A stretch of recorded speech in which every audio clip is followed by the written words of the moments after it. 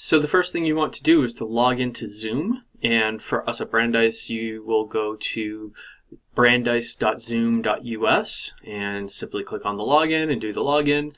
That will bring you to this page here, and once you're into your account, you can come up to Profile.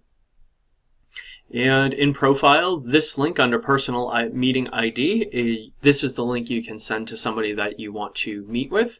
And then when you're ready to go into that meeting yourself, you come up here to Host a Meeting, and either video on or video off, and that will get you into that same space that you'll meet that person. So hopefully this is simple and clear. If you have additional questions, let me know.